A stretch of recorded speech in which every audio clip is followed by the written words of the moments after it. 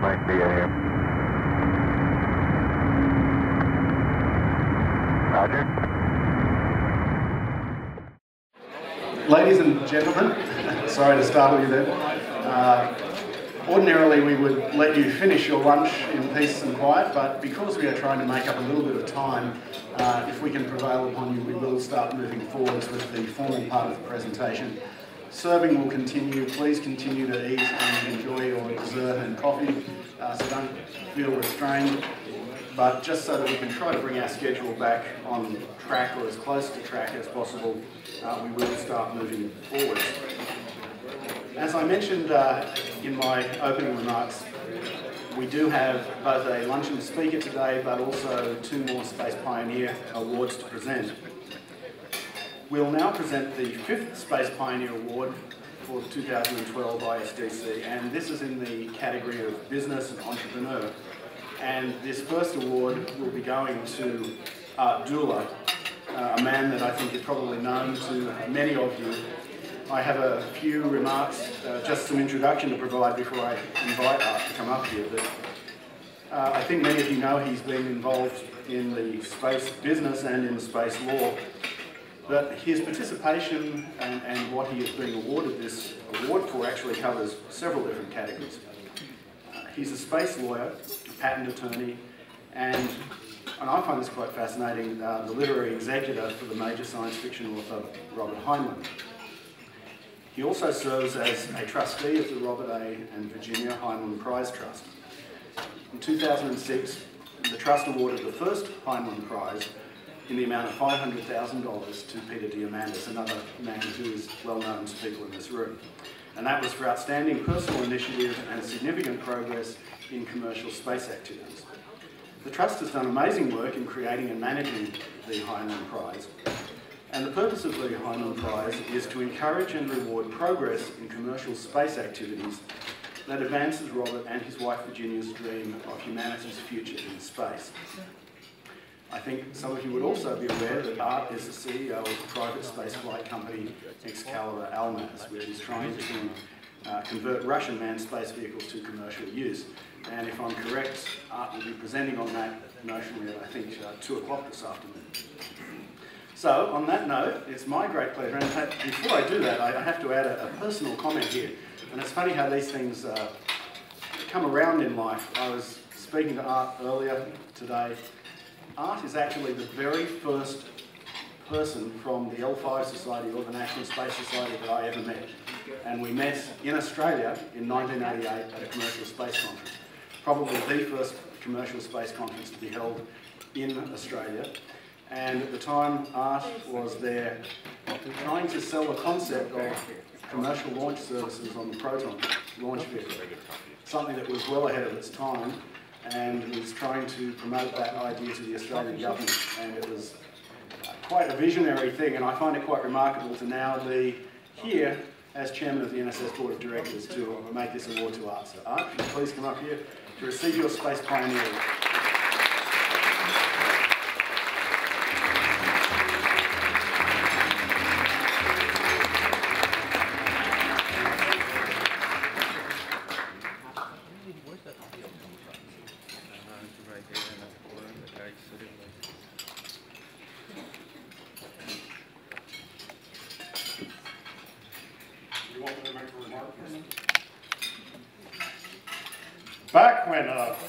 Back some years ago, I married a beautiful woman who's sitting here with me.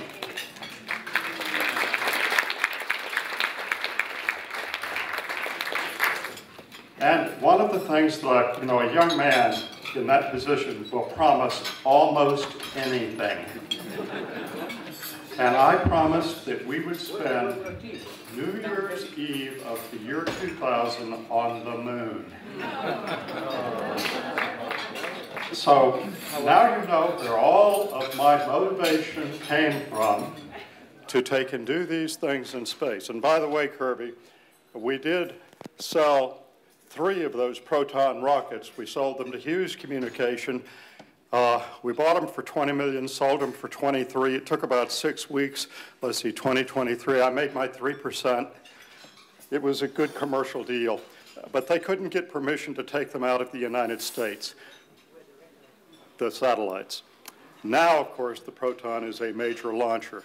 In the future, SpaceX, Blue Origins, Virgin Galactic, when it decides to go to orbit, X-Corps, when it decides to go to orbit, many others. It's going to be like airlines. It takes more energy to take me to Australia than it would take to take you to orbit. So just think about that. If it was energy, if it was the cost of energy and we could do it with electricity, it would cost $1.50. So I just wanted to, first of all, thank my wife for forgiving me for not taking her to the moon in 2000, and to thank you for giving me the moon in 2012.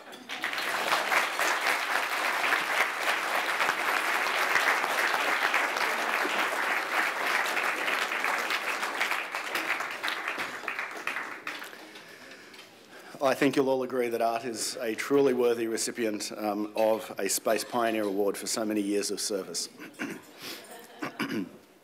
Excuse me.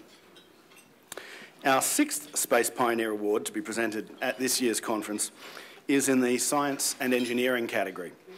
And this award goes to Dr. Robert Farquhar for his articles and papers on orbital mechanics, efficient trajectories, and innovative methods for the use of the Lagrangian points. And as an old L5er, that's where I started in 1985. This is something that, again, has personal significance to me.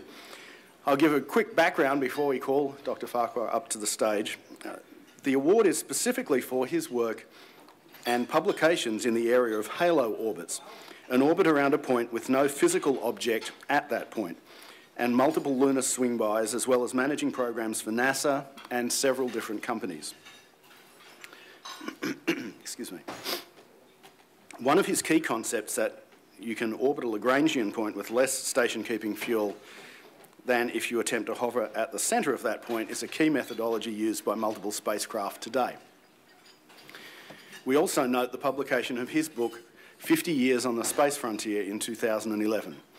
His current interest in using Lagrange points as way stations for crewed interplanetary vehicles parallels several other similar recent papers, and it is our great hope that this will lead to a groundswell of support for this concept. So we are truly talking to someone who has done so much for us in this world. So please, can I invite Dr. Farquhar to receive the Space Pioneer Award.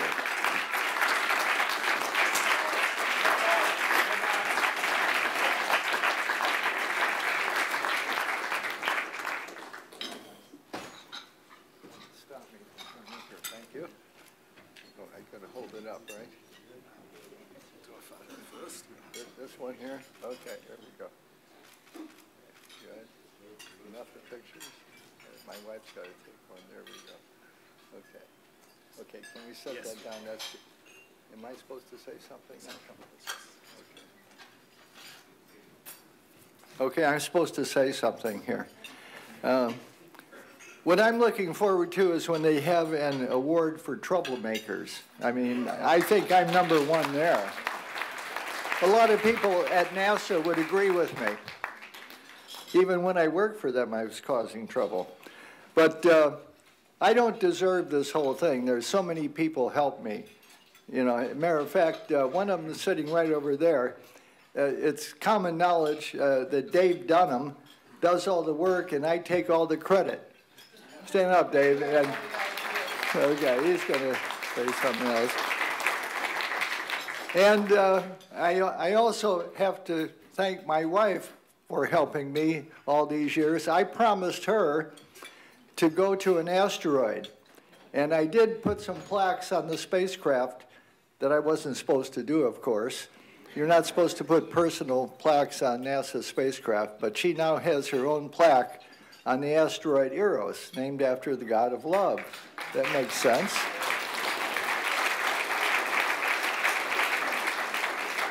I talked to the NASA guys about it one time at one other conference, and they were pretty unhappy that I put the plaques on the Near spacecraft, and I also put them on the New Horizons spacecraft going out to Pluto. I told them if they don't like it, why don't they go out and they can take them off now? It's going to be hard to do.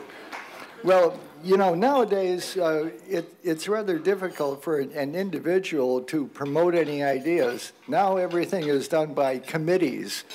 This is something I don't like. I hope we get back to individuals being able to come in with new ideas and so forth, but they only listen to committees nowadays. And then even after you come up with the ideas and the thing is going forward, you have millions of review teams doing things and checking everything. When Dave Dunham and I did the first swing-bys of the moon, the first in history, where we used the moon to get the energy to get out to different bodies, just the two of us worked on it, and the whole thing happened. We didn't need any stinking review team.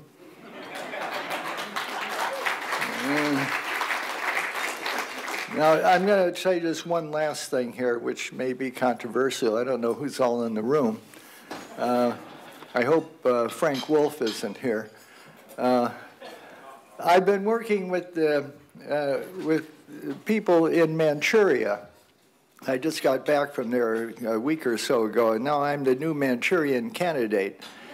So Frank Wolf better watch out, because somebody might show me the Queen of Diamonds, and you know what happens then.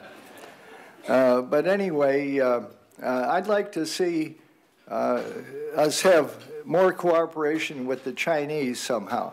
I'm now, good, that's what all of the students there certainly want to cooperate with the United States in space exploration. They treated me like I was some kind of rock star when I said that. So I'm now the Chief International Academic Advisor for the Harbin Institute of Technology in Harbin, Manchuria. So I'm going to try to promote this thing. All the other countries of the world are cooperating with the Chinese in space exploration except for the United States. There's something wrong here. So I hope this gets changed. Thanks very much.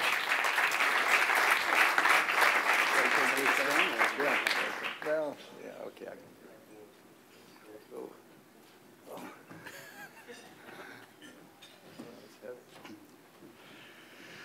Thank you very much, Dr. Farquhar, and I think we are privileged to be here to have two great men in the room with us today, and it's wonderful to be able to honour them.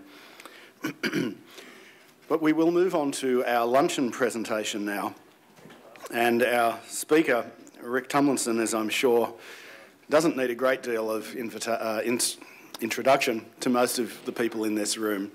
However, it is quite a spectacular, shall we say, CV, and Rick and I had been talking a little bit earlier about some of the different highlights, and I personally would like to read out some of the variety of things that he's been involved in.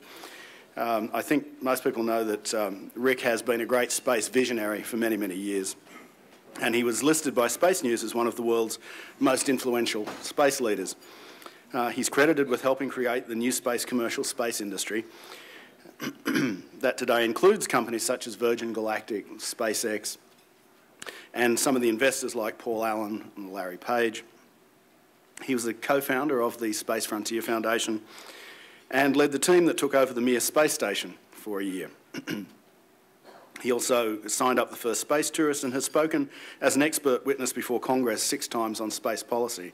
And in fact, when we were chatting earlier, one of the things that Rick was mentioning was the fact that he testified back in, I think it was 95 or 96, and was talking about being able to utilise the International Space Station as a catalyst or a mechanism for commercial space flight and more commercial industry. And I think it was a proud moment, what we saw earlier this week. He's also involved with the kicking off of the International Space University and also helped start the Lunar Prospector project, which discovered water on the moon and helped or founded several other frontier-enabling projects and organisations. Probably more recently, better known for having started the Orbital Outfitters spacesuit company. He's a founding trustee of the X Prize, and more recently he founded the Texas Space Alliance and the Earthlight Institute. And he's now working on a book about asteroids. I mean, I think Rick has pretty much covered just about everything that we're talking about at this conference, I think. He's a regular contributor to the Huffington Post and Space News, and his writings have appeared worldwide. With that not so brief introduction, please, Rick, would you please come up and speak to us?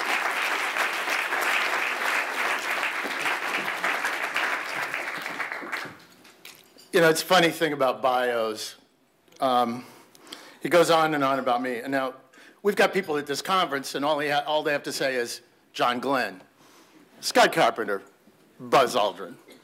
So I think shorter is probably better, so when you reach a certain level. It was interesting. I ran across a friend of mine, Stephen Covey, who you've seen on Discovery Channel, and he handed me a piece of asteroid.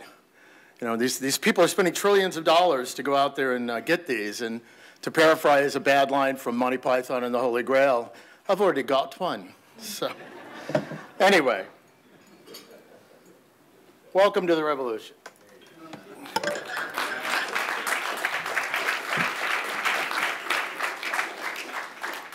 I want to give a quick update. I'm not going to do a commercial. Some people have given speeches that were basically commercials for their companies. I'll do a little of that. Some people have given incredible travelogues, as we saw yesterday at lunch. God, I wish I'd had a trip like that. Although I've been in a Soyuz capsule, and I probably would freak out. And then some of the great stuff we've seen. And first of all, I just want to congratulate the team that put on this conference. I know they got an incredibly late start. But with Deb and Paul and all the other people here, it's just been an amazing event. We put on a lot. I've been involved with a lot of conferences. I know what goes on. And so anytime I've had to ask for something, like, please, do, you know, and they've just been like that. They've been great. And I just want to thank NSS for that. Real quick update. Yes, ADD does have its benefits. So one of the things I've been working on, I am a Texan. My family's been in Texas, Texas Rangers, blah, blah, blah, for many years. Finally came home after a 28-year arc through Manhattan and LA. I was actually working for Accomack County for a while, where Wallops is, helping them understand commercial space and NewSpace. It was making me crazy that my home state was not getting it. So we started a project called Sleeping Giant. And yes, it is based on the line after Pearl Harbor, except maybe the boom that wakes up Texas will be a sonic boom coming from New Mexico. We formed the Texas Space Alliance. This is our goal. We're working on trying to get a Texas spaceport. We are working on the legislative session that starts in Texas. By the way, is one of the Texas gets beaten up a lot lately for some of our politicians, but who we love. But one of the great things about Texas is they've designed a government where the legislature only gets to meet every 2 years, which is kind of awesome, I think.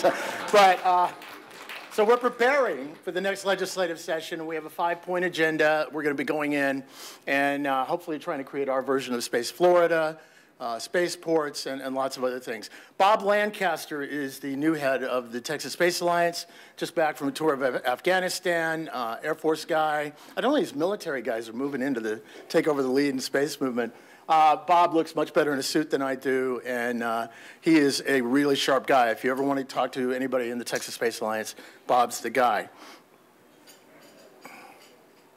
I want to talk about this just for a moment before I start. People have been asking.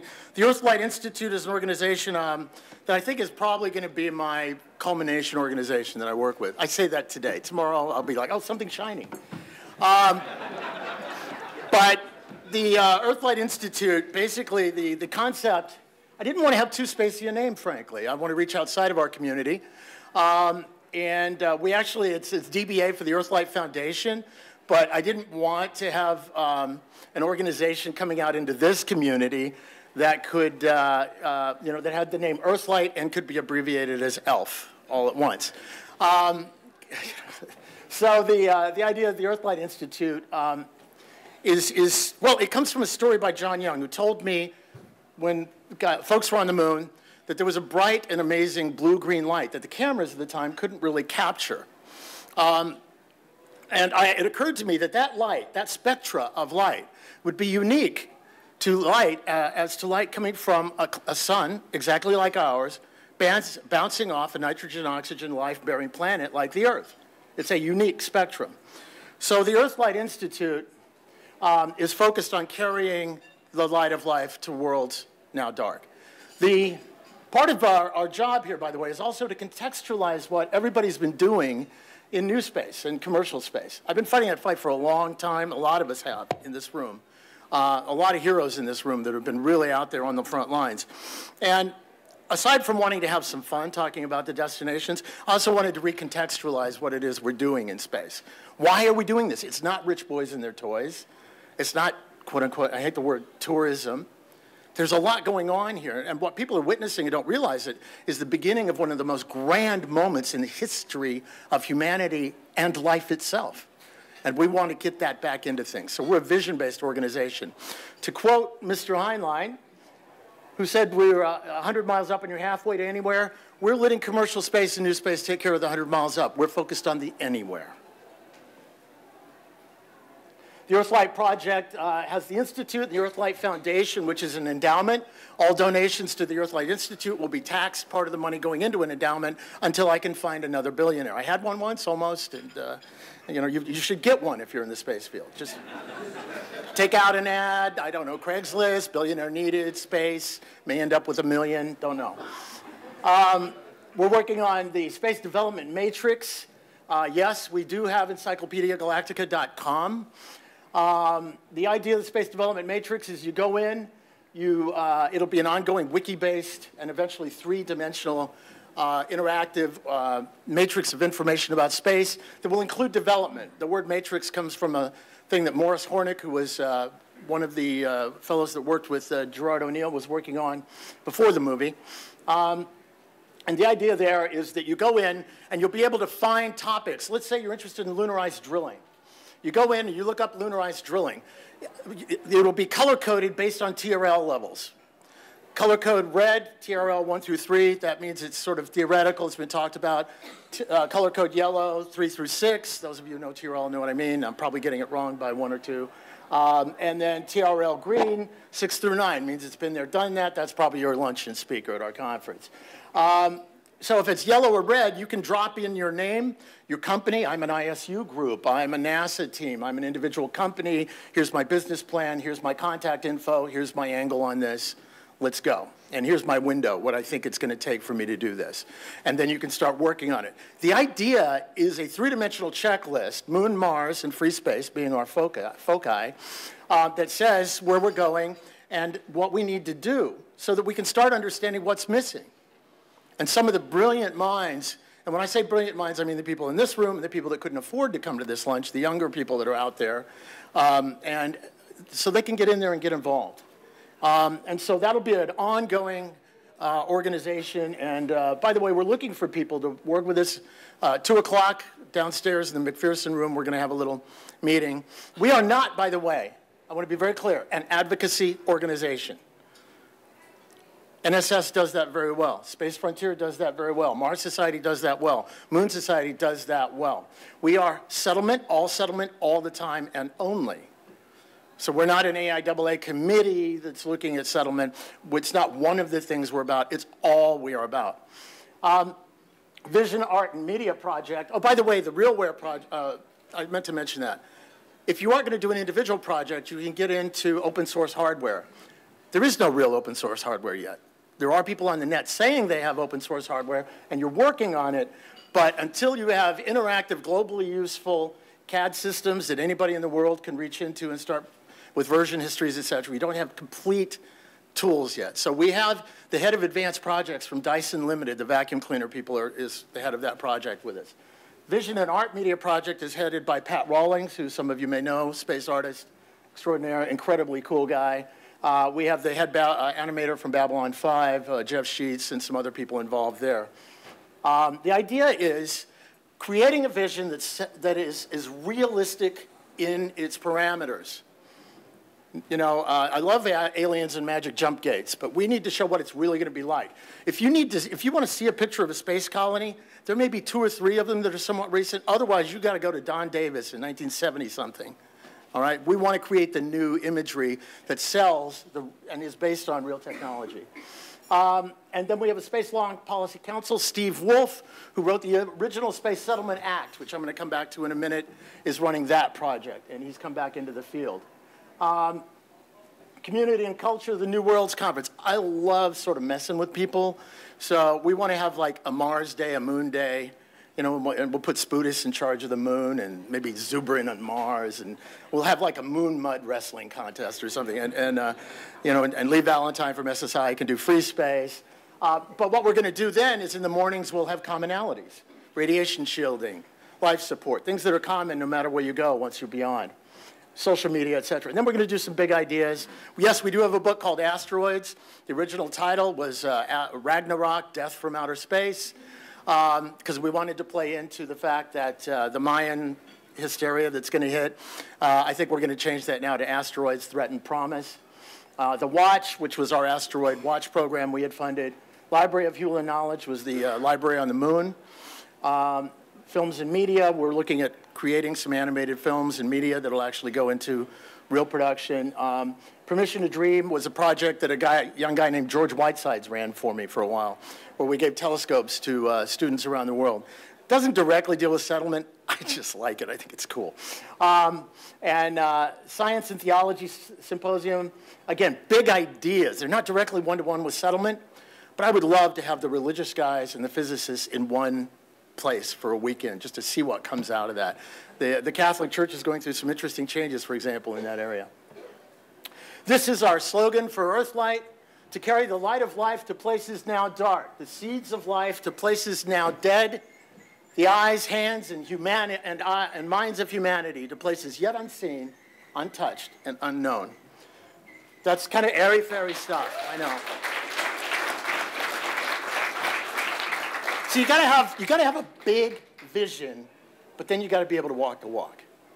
And that's kind of been my philosophy and was pounded into me many, many years ago. And I got that from my boss, Dr. O'Neill, and SSI back in the old days. Big vision. We used to have a conference we used to call the Not Ready for Primetime Conference, and reality. The reason that's there is we're not going to go public with the organization till July. So I said to one of my friends, oh, we're just showing a little leg. And he said, that's a picture I need out of my head right now. So we're just talking about it. Now, let's talk about something else, what I'm really here to talk about. That's the shuttle coming in for apparently the last flight. You may remember the news that day, people pulling out their hair and, peers of buzz up on, oh, God, the program is over. We're just done. It's just, it's the end of the world. And I want to tell you, now go back to the Mayans for a second. I think the Mayans might have been right. It is the end of a cycle, not the end of the Earth. It's the end of a cycle. I think it's the beginning of the cycle of human civilization and life moving off the Earth, and I think it started in 2012. I think it's starting right now. It's the beginning of the frontier era. I think that by 2030, there are going to be people on the moon, Mars, and in free space. I think the first permanent communities beyond the Earth will be founded. The first products and inventions will be back here on the Earth. And there'll be medical establishments in space, medical technologies coming back to the Earth, et cetera, energy, et cetera, coming back. We're going to see the first, this year, we're going to see the first orbital delivery operations. First private microgravity experiments are being flown up on private microgravity brokers. And then recently, we had something happen, and it didn't grab all the headlines, but it was key. We had the announcement that a private facility builder, owner, operator, Bigelow, was teaming up with a private transportation company, SpaceX. Think about that for a minute. Private transportation to a private destination.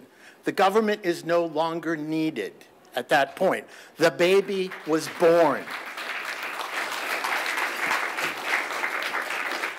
Now, what's really funny about this, in an ironic sort of way, is that in this same year, we had a presidential candidate we were talking about earlier who had actually spoken at an 05 conference in the 80s, dare to mention the concept that we wanted to put a community on the moon by a certain date.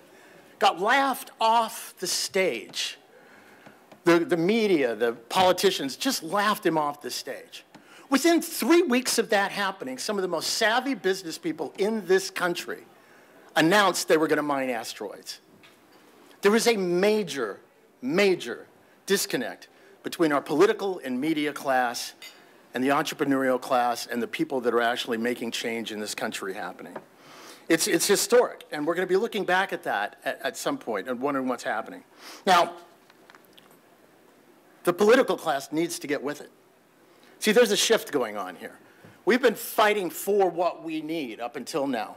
In the next year or so, it's going to shift, and NASA and the political class are going to have to fight to stay relevant. I believe that the Senate launch system, for example, will die of embarrassment within the next few years. I hope it does.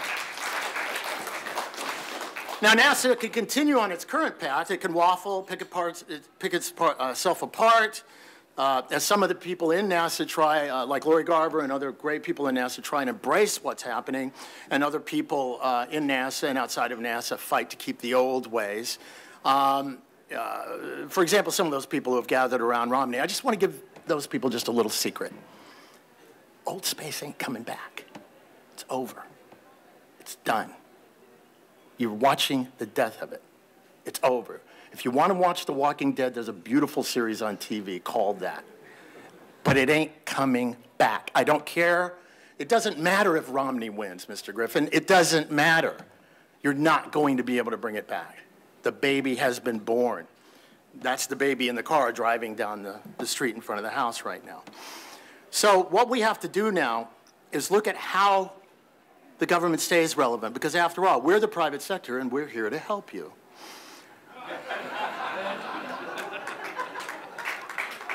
The people in our political system are obviously somewhat averse to challenges, change, taking risks, anything that has to do with losing a vote or a dollar in their wallet. But nothing that I'm saying, nothing that NASA is doing, the government, et cetera, is doing, is going to stop this revolution. It just means that billions of dollars of our tax money is going to be wasted while the revolution's occurring, that could be going into helping the revolution occur more quickly and more successfully. Now, the irrelevance and the absence from this revolution may actually be a good thing in some people's minds. But why should we waste the legacy of people like Buzz, Mr. Farquhar, and all these other great people, and Carpenter, and all the thousands of people that did the job to make that happen? Why waste that legacy? We've invested billions, trillions almost, of dollars in space. The US public has made a decision to invest around $14 billion a year in space. As badly as they've been mistreated by the people who have wasted huge amounts of that money, they still give the money. So let's put it into something important. What I believe has to happen now is that NASA needs, and the US government needs to take on a new set of rules. Lead, follow, and get out of the way. Now, I'm going to do this in reverse order, and you'll see my purpose to this. Follow. The United States needs to recognize and embrace non-government or NASA needs to recognize and embrace non-government developed technologies. Purchase goods and services from commercial vendors in every possible area of activity. Buy the ride, not the rocket. Don't reinvent the wheel just because your people didn't invent it the first time. Okay, if Maston and Armadillo come up with a good lunar lander, don't go rebuild it and then jump up and down and go, yeah, we did it. Use theirs.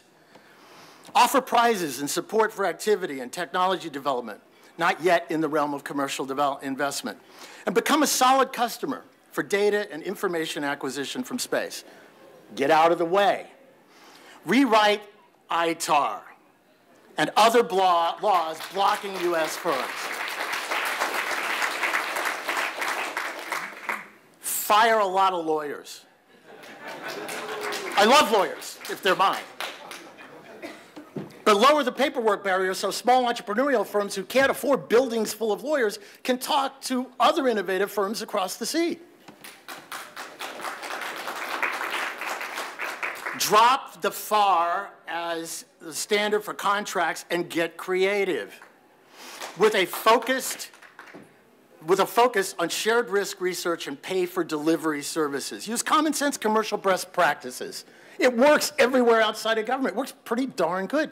Let's use it in the government, okay? Death to the FAR. Build on COTS. It was a successful program, and apply it to other areas where it'll work. Move to the edge and build on commercial handoff from the beginning of exploration plans. In other words, if you're sending a government mission to the moon, Mars, or asteroids, build in the handoff at the end of that process, at the beginning of the process. Do not abandon in place. Do not declare it salvage. Start with the plan. That when we've learned how to operate on another planetary body, if you're going to learn how to do that on the moon and go to Mars, that is built in, that it's going to the private sector when we're done with it and we go do our Lewis and Clark job. Do it that way. Design U.S. government projects to move with the flow of commercial development. This is really critical and subtle and yet very, very, very dangerous if it's not handled right. Move with the flow. In other words, don't get your government project locked into that 5 or 20-year plan that Jeff was talking about. And then when the private sector starts to get ahead of you, you've built in an imperative to try and stop it or kill it. I think we're seeing that in the launch vehicle systems right now. Build in the flow. I don't know how you do it. I can't tell you how to do that. But look at some models. I'm sure they're out there so that you can dance with what's happening in the private sector and advance. Plug and play, modular, moving along. Focus on the goal. Lead. Focus tax dollars on advanced research in science, astronomy, exploration beyond the realm of commercial activities. Do that cool stuff. Put those rovers on Mars. Send those probes out beyond the solar system. That stuff, Hubble. That stuff is, Bob Zuber and I actually, God forbid, instead of arguing one night, actually decided to support Hubble. Why? Because it's just freaking cool.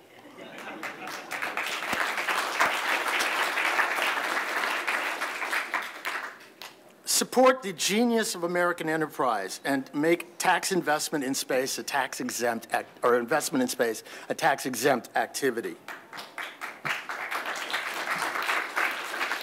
Most importantly, and leading up to my next point here before as I move towards the end of this, because I know you want to go hear the next sessions,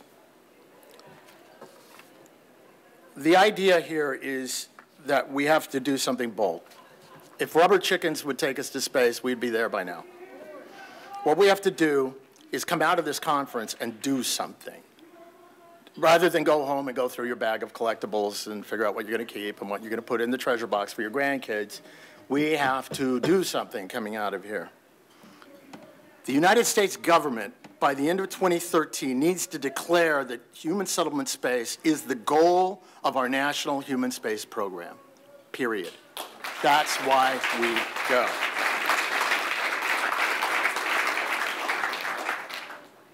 The baby is being born. It's time for us to get out there. Oh, I forgot to mention, it was the goal for the United States for 4 years. Steve Wolf, who I mentioned earlier, actually working for his boss, a Democrat, wrote a law that was joined by Bob Walker and several others on the other side of the aisle and was passed into law and signed by Ronald Reagan in 1988, declaring a bill that said it was to require the National Aeronautics and Space Administration to investigate and promote the development of human settlement in space and for other purposes. We already had a Space Settlement Act. For 4 glorious years, it was the law of the United States that the human spaceflight program was directed at settling space. It passed. And you know what we did? You know what we in the community did right after it passed? Some of you are really going to get this. We immediately got into the fight with the government about a launch vehicle system. And we let it go. And it got canceled 4 years later in the Clinton-Gore administration during the Paperwork Reduction Act, because this was making NASA crazy. They did not want to report on it, and there was no advocacy community out there writing it and staying on it. We were fighting, what was, some of you, I think it was the National Launch System, was what the vehicle du jour was at that point. Here's some of the findings. This is actually in the law. All we have to do is copy this. It's a photocopy. Oh, by the way, I got this from the National Space Society archives. Thank you, keeping history alive. Exploring, prospecting, and settling are parts of our heritage and will most assuredly be parts of our future. The United States space policy needs long-range goals. I mean, look at it. It's right there. All we got to do is rewrite it, update it. It's, I think, 3 pages. I don't know what's 3 pages in government anymore, but 3 pages.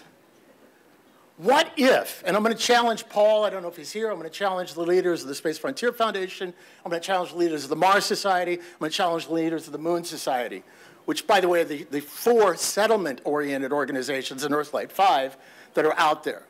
Planetary, you know, they've come from we hate people to toasters are the way to go to space to, okay, maybe the astronauts. And they're actually saying some good stuff now, and I actually think they're going in a good direction, and we should bring them on board.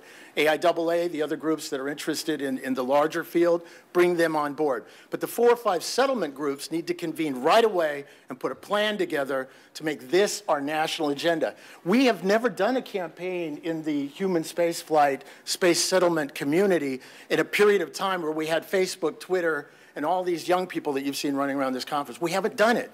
It's time. Let's take an action.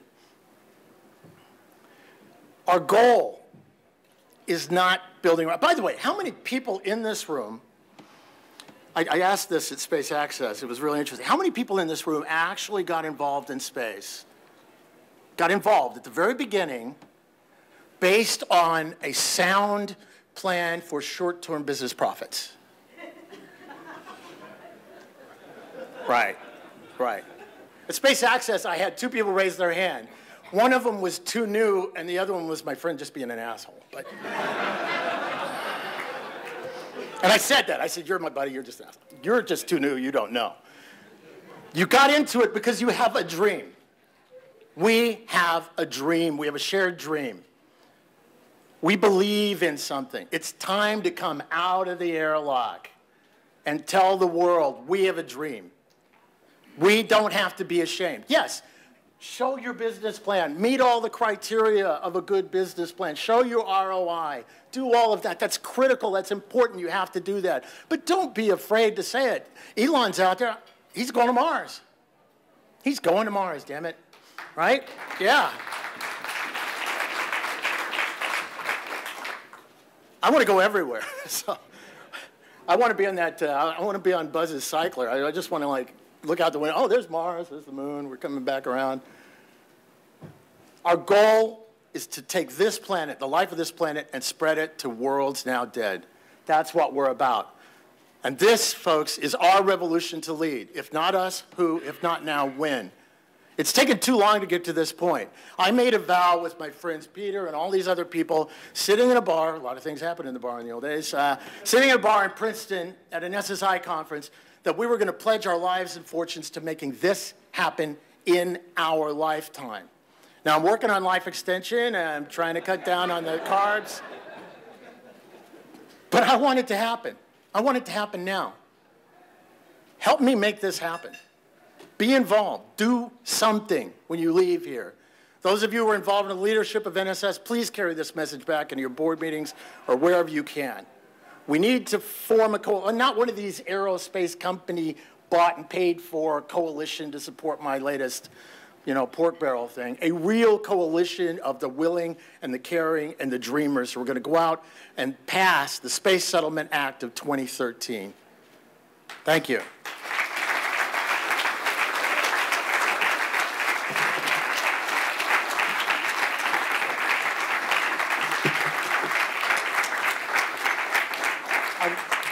I have one video clip I forgot to show. Everybody's got to have a video clip. There was a recent launch that you may have heard of, and by some interesting fluke, our production company has signed a deal.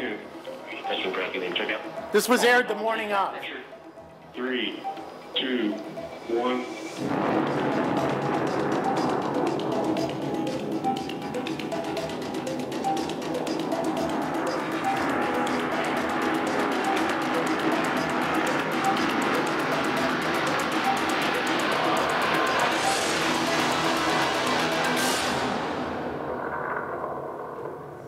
The series will be on the air early next year.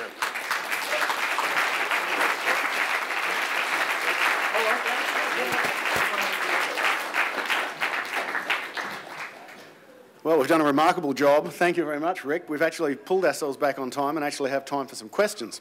So after that kind of presentation, I have no doubt there are going to be questions. So please, if you have any, I'm not sure if we have any microphones in this room, but we can probably hear if you shout. So, Oh, that's great. Bill?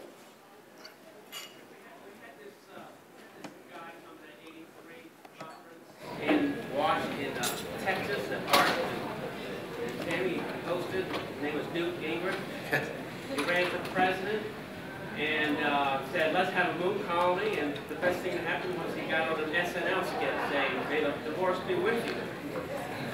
What did we do wrong for Newt? Or didn't we? Or... You know, I don't think we did anything wrong. You know, at the beginning of any revolution, at the beginning of any cultural change or societal change, there are people that get out there a little early. You know, one of the issues we're having in Texas is they gave $5 million to spaceports about 10 years ago, and it got wasted away. They were too early to the game, and so we're having to go back and re-educate them. I think it's just a case of getting there, you know, early. But, you know, what we're doing with the aerospace community and NASA and the entire culture, you know, I think I've said this before, but you know, people will hold up an iPhone and say it's a new interface, it's a paradigm change. That's not a paradigm change, that's a new interface in your iPhone. We actually get to use the word paradigm change, paradigm shift. We're doing Copernican stuff here. And what we're doing, in a sense, is like trying to change an aircraft carrier by nuzzling up in front of it with a rowboat, you know, trying to get it to change. But we are changing its course. So I celebrate Newt for getting out there. You know, I'm not real happy that he apologized for it this time when he shut down. I thought that was, you know, but I understand what was happening there. So I'm glad he was out there early. I have my little seed corn. I think I've still got that somewhere. Newt gave out little vials of seed corn at the L5 conference and said, space is the seed corn of our future. So stunned them into silence. Awesome. Oh, yes, sir. Uh-oh. I just want you to explain something that people may not understand. You mentioned something about the Aldrin cycle. Oh, Buzz, for years, has been pushing the idea, and I'm going to get this wrong, but has been pushing the idea of a cycling spaceship that basically, using whatever method of propulsion, you put into motion and actually just is a constant cycler running between destinations in space. And all you have to do at that point, as opposed to building vehicles to go from point A to destination B, is get up to the cycler and take the ride. And I think it was the National Commission in Space. It may have been 1986.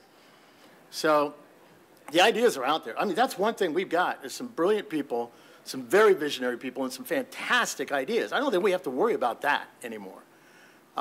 We've got the ideas. We've got that. We just got to get into action and leverage off of what we got for us right out there. You know, real quick, planetary resources guys got out there and said, I should charge them like $1 trillion for this. Anyway, planetary resources guys got out there and said that they were swamped with investors, that they got a positive response, et cetera, et cetera. Okay, that audience is out there. We don't need to be afraid. That's what I'm saying. Come out of the airlock. Let's just do it. Any other?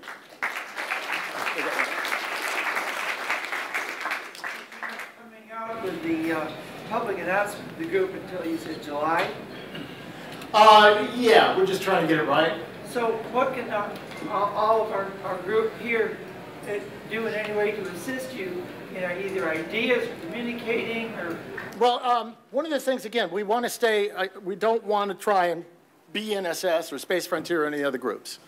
We want to have a relationship, in fact, to the community, and I want to use this very carefully, but in the early days of SSI, there was a great relationship with the community where SSI provided vision and research base, et cetera. We want to kind of have that relationship with the other. One of the greatest moments in my life was when I got put in charge of the Fines Endowment, Foundation for International Non-Government Development of Space, and Walt Anderson put $25 million in the bank.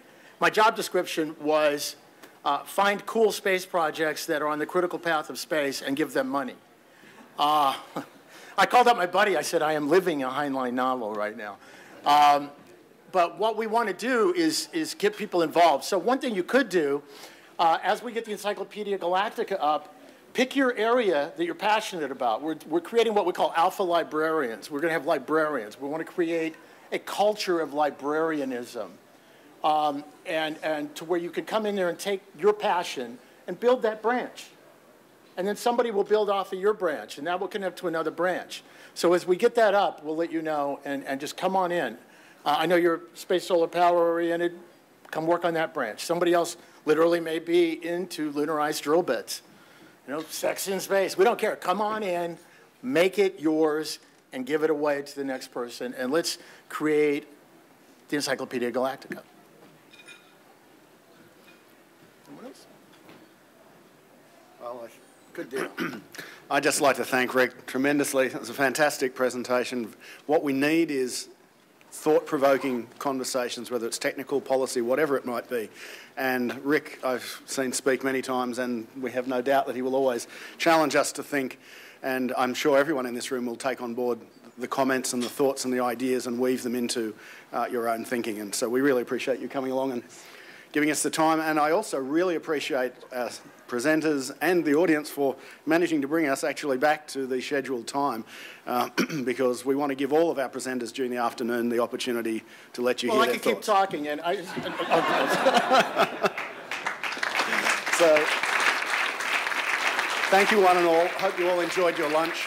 And please take a quick break and go to the next sessions, and we'll keep the afternoon rolling. Thank you.